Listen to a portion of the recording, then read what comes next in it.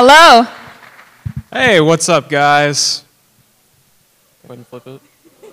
Today we're going to be talking about how we can unlock and use this little orange funny toy device called the Flipper Zero. With this device, you can do a lot of different wireless, wired, NFC, all kinds of different attacks. And today we're going to be diving in and kind of explaining what you can do. And we're going to show off some pretty cool examples. Like we got this garage door opener here. We're going to show how that works. So take it away. I'm Jordan Bush. I work as a government contractor on the civilian side. On the hacker side, I like to do CTFs, pawn all the devices. This is going to be my third B-Sides talk. Started with wireless attacks for my first, did radio sounds for my second. So going through the different avenues here, lots of fun. And how about you? My name is Cosette Mazet. I have been part of the cybersecurity community for about a couple of years now. I originally attended University of Nevada, Reno from 2019 to 2021. I was originally studying electrical engineering, and then, of course, COVID hit, and I had to kind of like reevaluate my game plan. So then I transferred to the Metropolitan Community College of Kansas City, Missouri, for my associate's degree in cybersecurity. And on one September night in 2021, I walked into a SecKC event, and that forever changed my life. I did put a list of contributors, so Unleashed Firmware, Rogue Master, and of course, Extreme Firmware. They, redid all the customizable firmware that you probably see on the internet getting blasted with popularity because it's, I don't know, how would you explain it? A lot of fun stuff. Everyone's making new changes to it, adding their spins on things. So don't try this at home. We're what you call experts. But really, just be courteous of others. Don't try messing with people's presentations. Don't ruin anyone's cars or devices. We're going to be having a live demo today. And I'd ask you guys, just out of courtesy, please don't try to follow us along. I'm almost certain there are plenty of people with flippers here. If you have a flipper, raise your hand. Oh, that's a lot of hands. Okay, I was right. So, yeah, please don't try to copy me while I'm on stage. We will have a couple demos in the RF Village later today that you can try to pick up on, both rolling code and static code. So I think it'll be fun. All right, and like always, we like our audience to understand that this presentation is only for educational purposes. And if anyone that decides to use these demonstrated here today, you've been warned of potential consequences that can come if it's not performed on your own devices. Before we begin, we would like to kindly ask everyone to turn off your Bluetooth on your phone. Yeah. Gotta stay safe. And we would also like to encourage every audience member here to not connect to just some random free Wi-Fi network, to ask your local village member or organizer how to safely connect to the B-Sides KC free Wi-Fi. So thank you. So we're going to be going over how the flipper works, what the flipper is really, because I'm sure some of you are thinking, what the flip is this? We're going to be talking exactly over what the thing can do. And as you see up here, we have a couple different technologies presented. We're going to be talking about each and every one of them. So, oh, did you want this? Okay, so what is a Flipper Zero? A Flipper Zero is this little pocket multi-tool device launched around 2020 on Kickstarter. I picked mine up in 2021, started messing with it when they were having issues with shipping. People thought it wouldn't come through because of regulations. I think, what was it, just recently the UK banned it. So if you try to travel through United Kingdom airport with one of these things, it's getting confiscated. Crazy, I know. Brazil, I believe, banned them too. So they're a little restricted when it comes to trade. I mean, really, we're just doing things with wireless technology. I don't know what's to love. but some countries are not too happy with it. A group of dedicated hardware engineers from Russia made this. Maybe that's one reason. Yeah, you know what's going on over there right now. So we're going to show a little video of just things you can do with the flipper.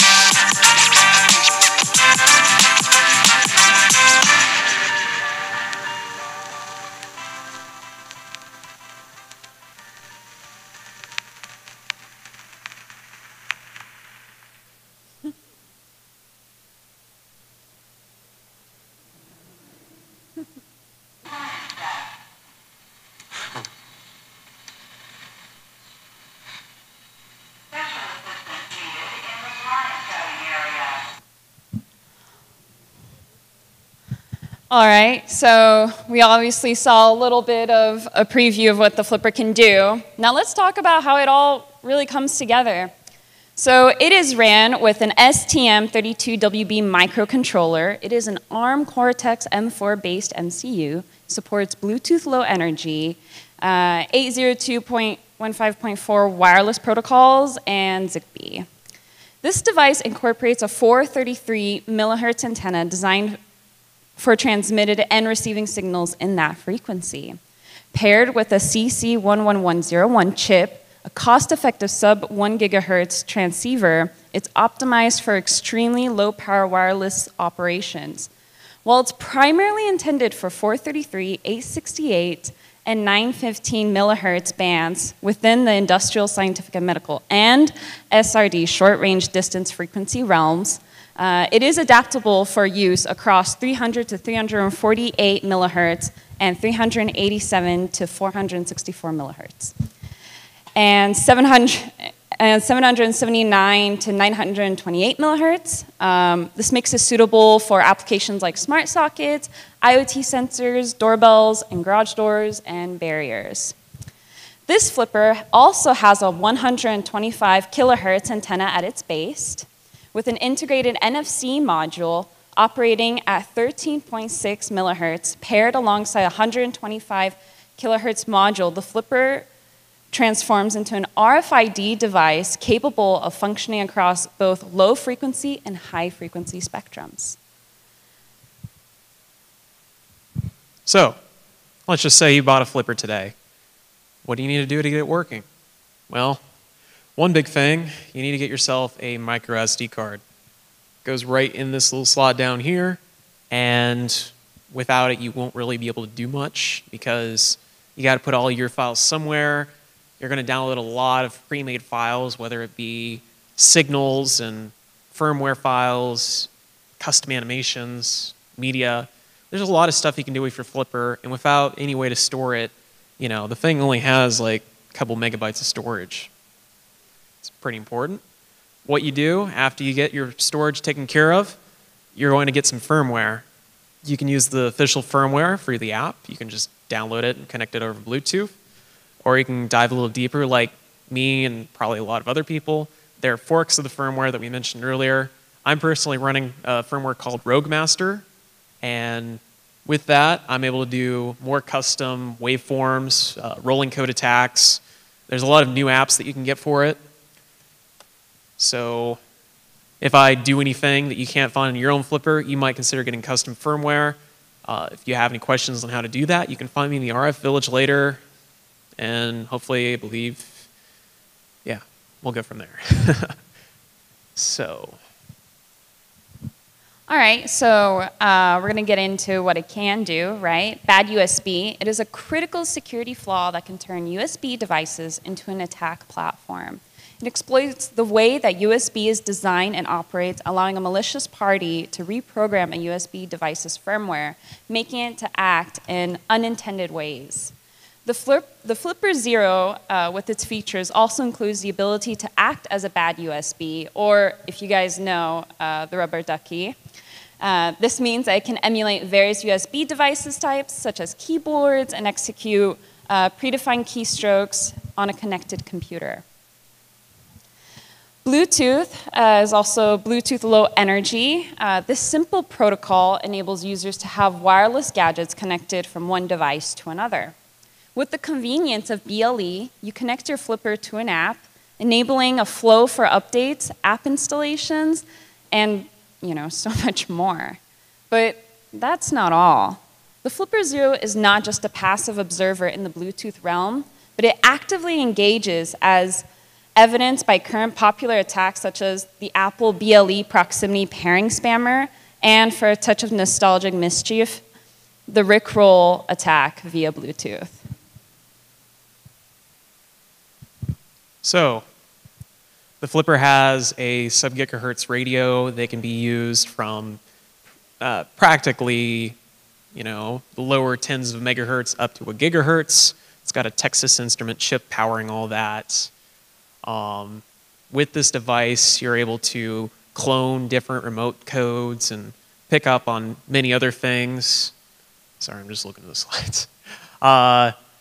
The device can also do fuzzing attacks where you might be able to clone somebody's remote code that might open, say, I don't know, a locker or something.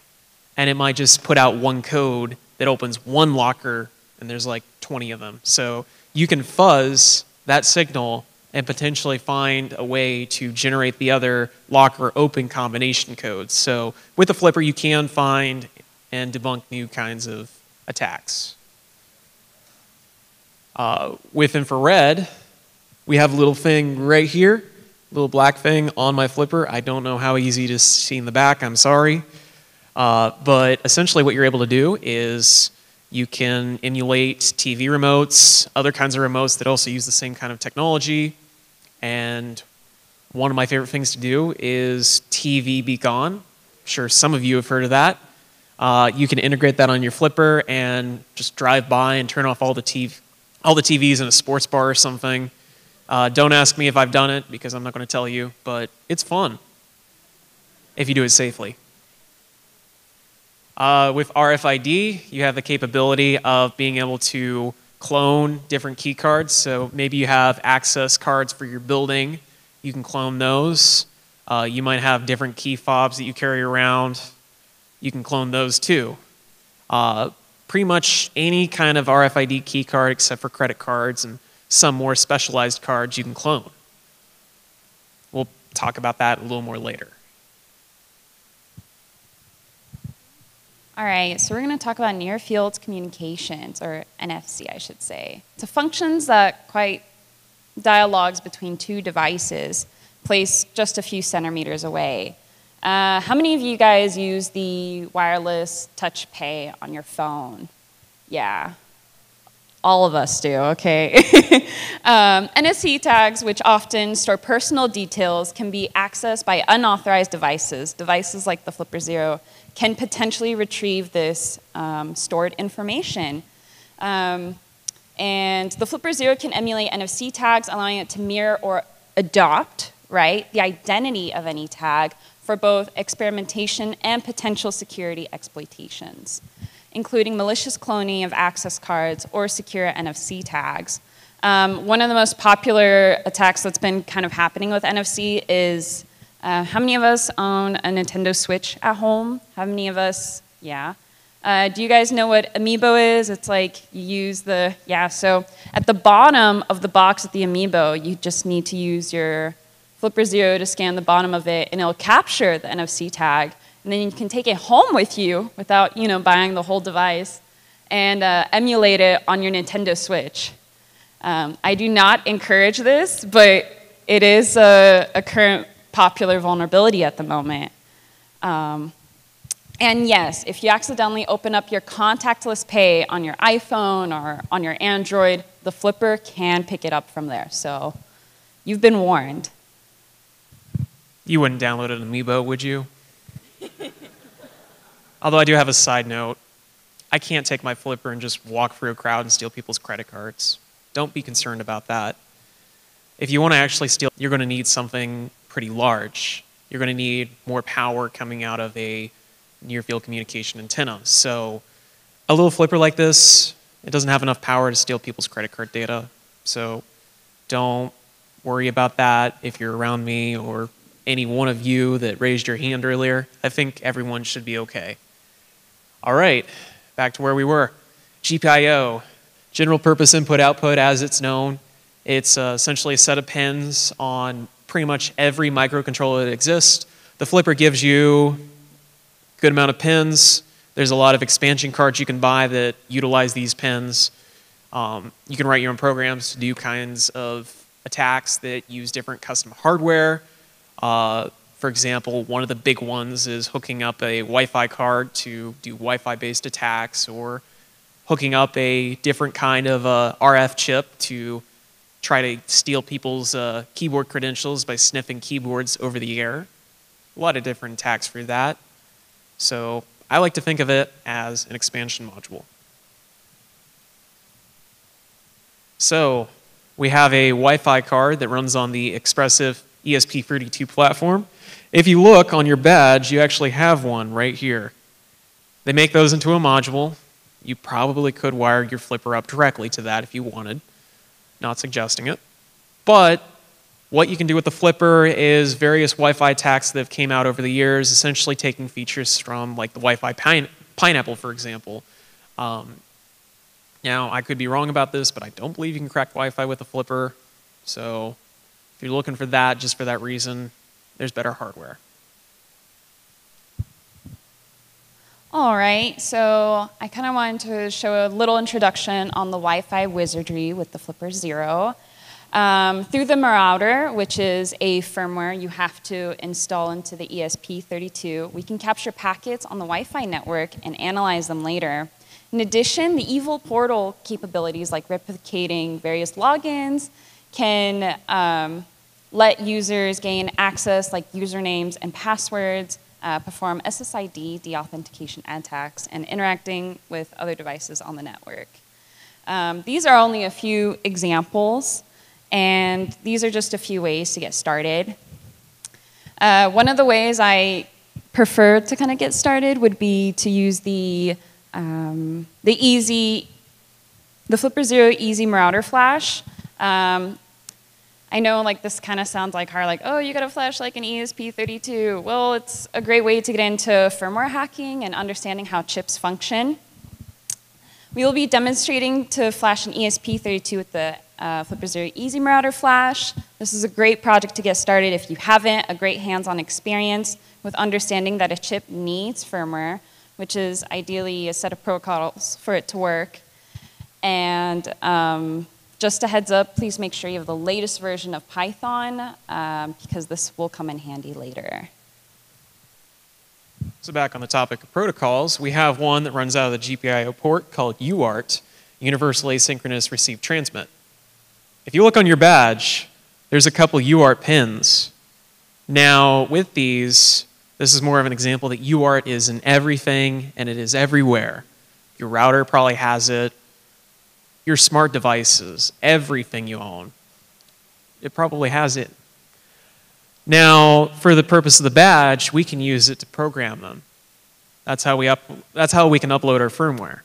Now, with this badge specifically in this context, you have a USB port, so it'd be easier just to do that instead of trying to hook up your flipper. But I will say, if you don't have a USB serial adapter with you whenever you need it, your flipper can function as it. Just plug in USB and plug in the couple pins in the top, and you're able to do it. It does have convenient features like that. SPI chip flash reading is another one. You can plug in just a couple SPI flash leads into it, hook up a in-chip programmer, and with that, you're able to read, write, extract, whatever you need to do to flash, and again, saving yourself on hardware you need to put in your backpack. Back to RF. That's my car. I'm a little mischievous. I don't do that to just my car. There's a vulnerability in Teslas that has been known for a couple years now. There's a simple replay attack where you can take the supercharger's open port command and open pretty much any Tesla port. The official Tesla ones just use a very low power signal, but the flipper actually puts out more power, and it will open any charge port on a Tesla in like a 25-foot radius. Please don't go to the Tesla store and just do that to all of them. I really don't want you to ruin it. Oh, train must be coming through. Garage doors. Okay. You might see what I have here. I have a garage door opener. I'm going to show you how we can crack into this garage door. This garage door was a Craftsman that I had in my home. I took it out, replaced it with a newer one. It's got rolling code security, Security Plus 1.0. The flipper can crack Security Plus both 1.0 and 2.0, which is currently being used in modern garage doors, including the one I just bought to replace this one. I'm sad. That's not the point. But we have the remote right here. If I were to hit it, I don't know how easy that is to hear, but it's running right now. I'm going to turn it back off. But with the flipper, I can actually come onto the screen and essentially capture the code and control it from my flipper. Originally, we had plans to actually have a camera up here and show how that works, but due to complications with HDMI cables, that didn't happen today. If you want to see this again, come to the RF Village and I'll show you just up close and personal. But essentially what we're going to do is we're going to go into the sub-gigahertz menu. And if you want to follow along, if you're watching this on YouTube or something later, I'll try to explain the best I can.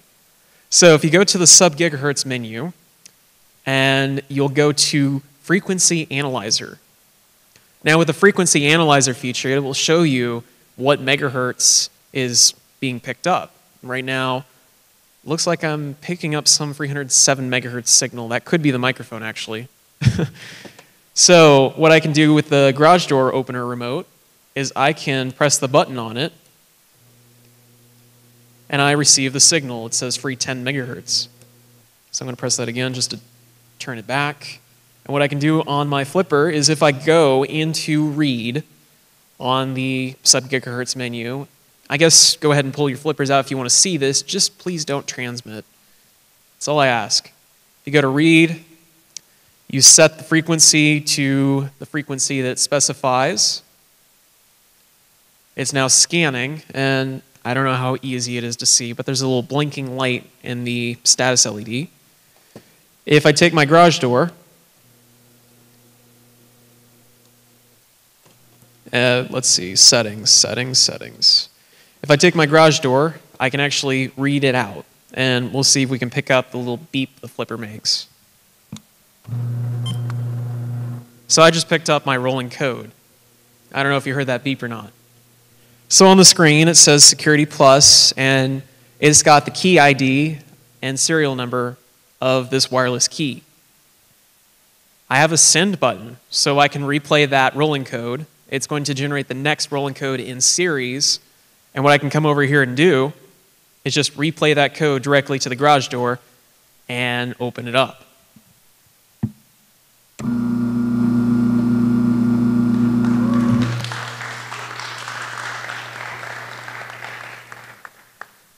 It's very likely you can do this to your own garage door, but please, please, don't go steal your neighbor's stuff out of their garage just because you learned what you could do with one of these things.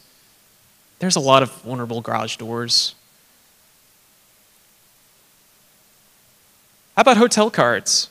How many of y'all have been to a hotel? I'm almost certain everyone. So, many hotels have NFC tap cards now for their doors. And just like anything, they can be hacked. I mean, the DEF CON hotel this year was hackable. I had a clone of my DEF CON hotel room. We had a party room that we had a little key for. If you'd like to go ahead and go on. So, when you got your hotel key card, essentially what you have to do is grab the serial number off the card.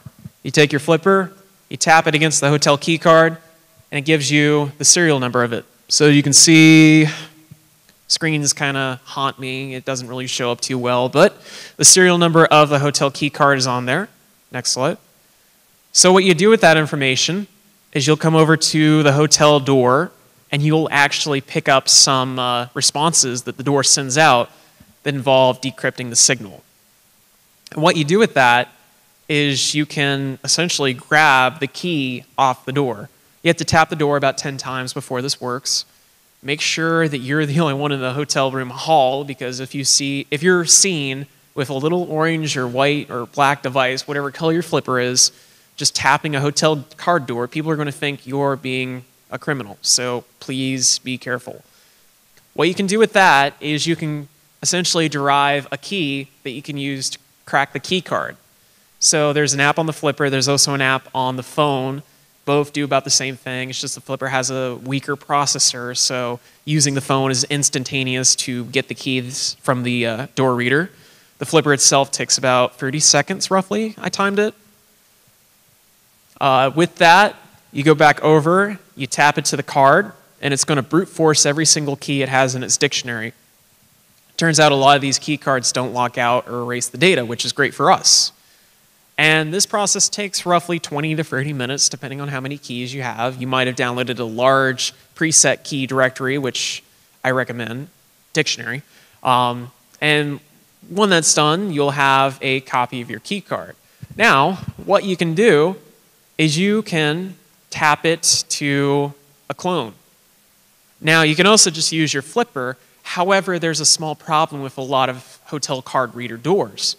A lot of them have protections against people using their phones to clone hotel key cards, because when they first came out, this was kind of a problem. They didn't know how to solve that.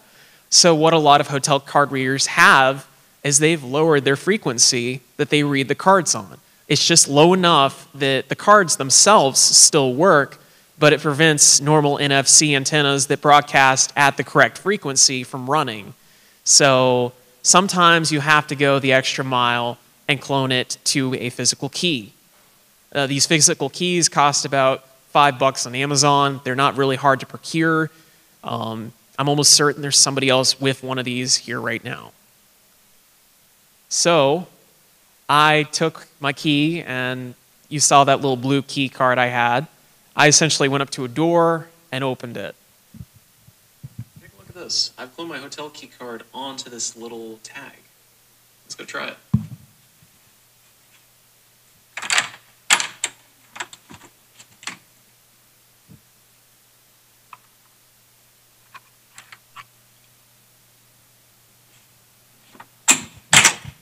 It's that easy.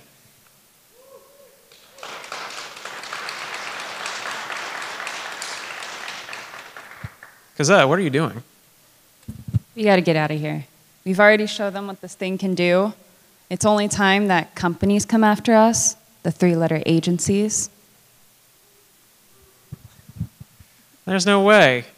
None of these attacks are 0 days. You're really not doing anything too creative. I mean, for example, humans have been doing replay attacks for centuries. Have you ever heard of this thing called a turkey call? That's a replay attack. So don't be concerned that you're going to break laws because you're using some known vulnerability. You can't hack all the things with one button. So what you're saying is we're safe? We're not going to be put on a watch list? Maybe, but, maybe we'll be put on somebody's playlist of, videos to watch later. We'll see.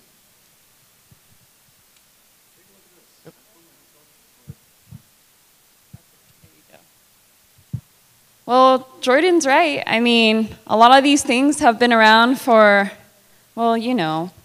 a decade or so, centuries. We see that one of the oldest is 2004 hacking the proxy card, so your work badges and everything. That's been a vulnerability for some time. Relay attacks have been a problem since 2010, and low security with Bluetooth has been out since 2013. The Flipper has not exploited anything new. And maybe it's time that we stop blaming users for lack of security. So look, there's a bunch of devices that came out before the Flipper that we essentially put into the Flipper. Garage doors. There's Open Sesame. That was back when garage doors before like the mid-90s started using rolling code. They just had static codes with dip switches, and we were able to brute force those things in seconds. That exists. You can do it with the Flipper too. The SDRs have been around forever. I did a talk on SDRs in 2021. So replay attacks have existed well before I did any of that and before this Flipper came out. The prox cards, again, Cosette just talked about that. A lot of stuff we just talked about is on this slide. So Flipper just unites all these things together into one small package you can carry around with you in your backpack, your pocket, wherever. And that's how it all works. Hack the planet!